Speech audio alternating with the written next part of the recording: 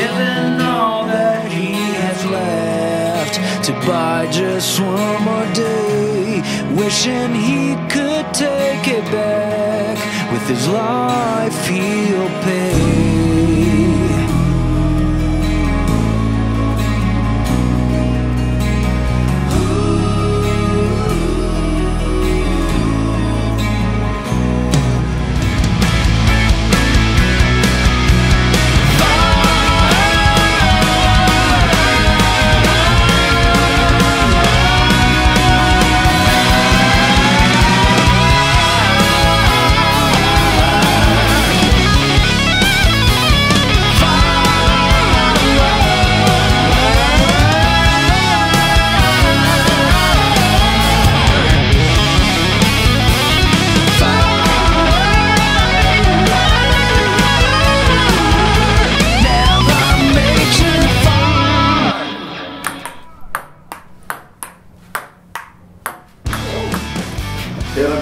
Vive vai aí, ó. Espero que você praticou. Vai lá. Ja. A ver. Kommt der. Nein, oder? Und wir gehen mal jetzt aus. Ausfahrt de Ronaldinho, ó. Ó.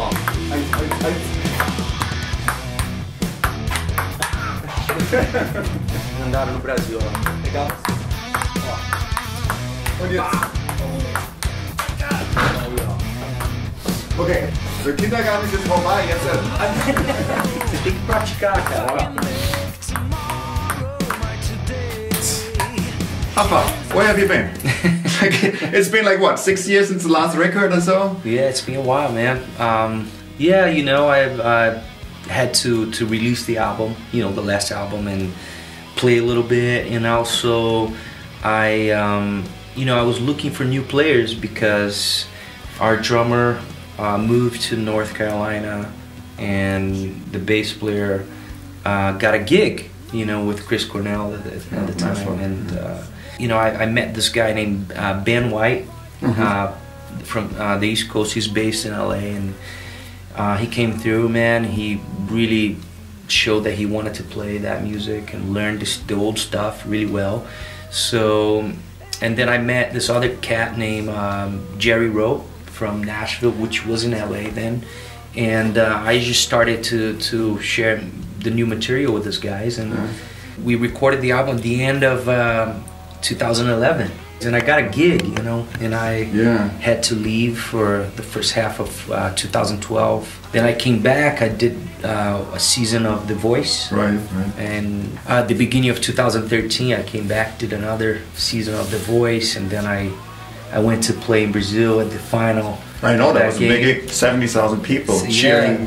That was... It was amazing, you know, to be playing by myself at a big stadium, one of the World Cup stadiums. We're not going to get into the World Cup, you know, the German thing right here. But anyway, I did some tracking, you know, in Barcelona with Shakira. Anyway, I was busy, you know, and I came back in 2014. And I got called to do Idol, American Idol. I went in to do the show, and then once I was done with that, I started to do all the rhythm tracks on the album. You know, all the rhythm guitar tracks. Once I was done with that, I started to do vocals and had to cut it myself. This year again I did Idol early on, and once I was done with that I just started to play guitars, you know, like solos and stuff. So it's been kind of tough to finish the album, you know. Yeah, it must be tough. You're doing like pretty much everything yourself except the drums and bass, you know. That's pretty much, you know. I wasn't the engineer on the live session. It was Alfonso Rodenas, which is a friend and a good engineer. I had a couple guys coming in, Mugi Canazio, and just to do some acoustic stuff, but most of the time, 95% of the time, I've been kind of engineering myself and producing on top of it. It's just a lot of work.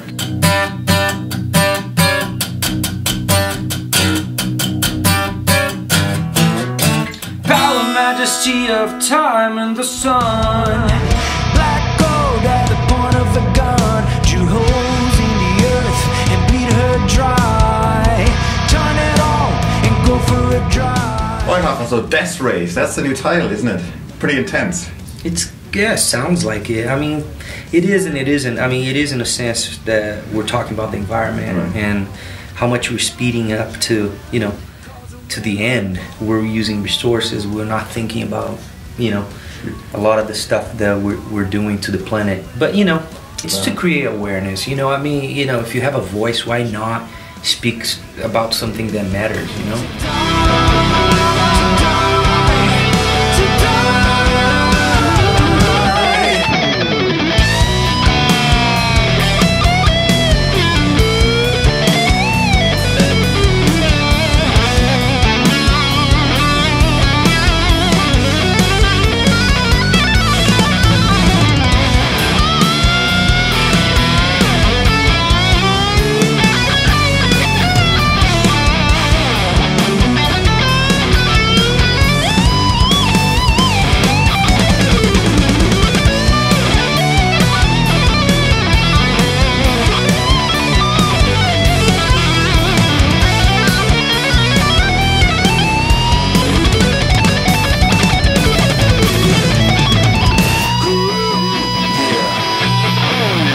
How about like talking about maybe of some of the specific lyrics? Yeah, you know, this album has a lot of different titles, different kind of things going on, and it's not a one title, one kind of thing, you know. There's Sevenfold. It's about a kid that grows up in a very tough environment. Now, that's what I want to ask you. Maybe the Sevenfold, I didn't bring my Spinal Tap sandwich, but why is it sevenfold? I mean, why is it not fivefold? Well, you can't get a standard piece of paper, you know, like a fax or, you know, something like that. You can't fold it, I think it's 7 times. You can't physically fold it, meaning this guy is never going to make it in life, you know. He's from the get-go, he's already making mistakes, you know. He doesn't have anybody to sort of guide him through life, and that's it, you know. He's going to go, you know, he's going to be put out by the system. So that's a different kind of topic right there.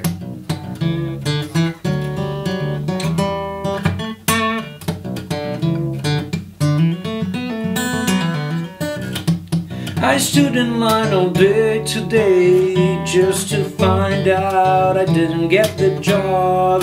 The job wasn't mine. I went and met with my friends to kill some time, have some beers. It'll help me feel okay for a while.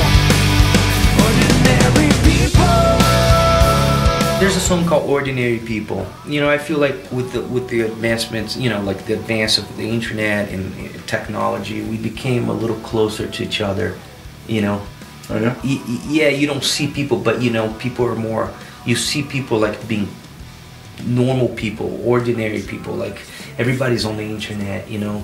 It's like everyone has their own TV channel, kind of, is that what you mean? Yeah, it's like, you know, and it's like, yeah, I'll still pay a ticket to go see people I love, you know, the music I love.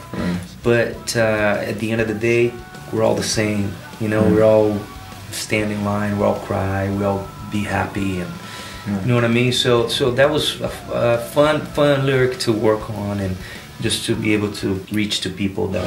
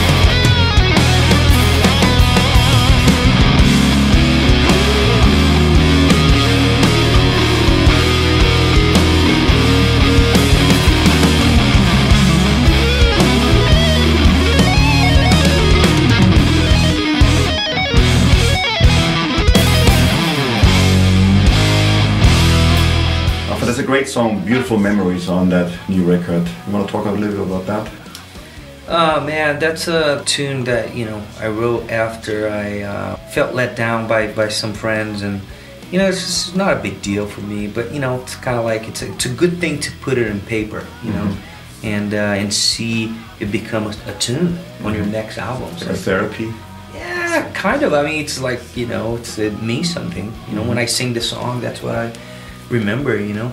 But it's mostly to just let it all go, and kind of taking the high road, you know.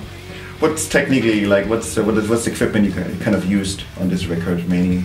You know, man, I kept it very simple. I used the same amp that I have used all these years, and that I have recording in both of my previous records. You know, the Shiva, and I wanted to keep it simple. You know, like I produced it myself. I had to do my vocals myself, and I just wanted to keep it simple, you know, just straight into the amp, and that's it. This Shiva amp has a very clean distortion. It's not a super gain, like high gain amp. So you hear the chords, you know. It's like you hear each note, which is really cool for me. And on the solos, I just added a tube screamer. That's it, man. Simple. Old school. Yeah, old school, man. Just added that extra gain, and I ran, you know, two mics, two 57s, one close to the speaker, one a little far. I did use a Bogner 412 with vintage 30 speakers, and anyway, two 57s, one a little further, one a little close into the two BAE Neves, you know, 1273s, and that's it for the rhythms. The solos, I just swapped a 57 and put an SM7, which I did all my vocals with. Okay, yeah. And, by the lows. Yeah, just close, both close, kind of like the same volume. And that's it. That's how I cut the solos. I wanted to keep it simple because it's just a lot of work. It's a lot. I was wearing a lot of hats on the album, so I just wanted to get it done, and let the song speak for itself. And as far as guitars, man, I just played my Les Pauls.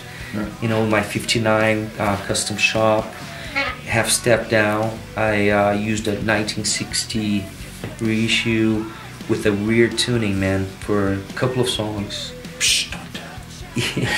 Well, it's okay.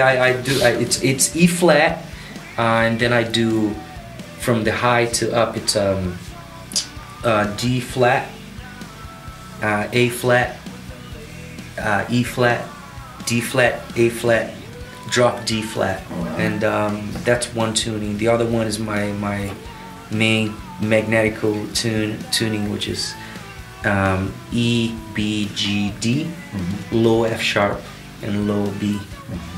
So that was I used a gold top for the rhythms. And the solos, I just had a variety of guitars, mostly Les Pauls, but I also used a PRS custom with the Floyd Rose. I just wanted to use a whammy bar.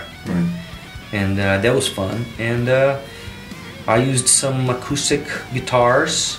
I used a 12-string Gibson Songwriter. I used J45 in a Duff stereo for a song, and I used a Gibson Les Paul baritone. Simple stuff, you know. And not a lot of different things. I used my double neck too, which was a lot of fun. And but kept it very simple, just one amp, one cabinet.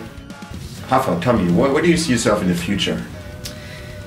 Oh man, that's a hard question.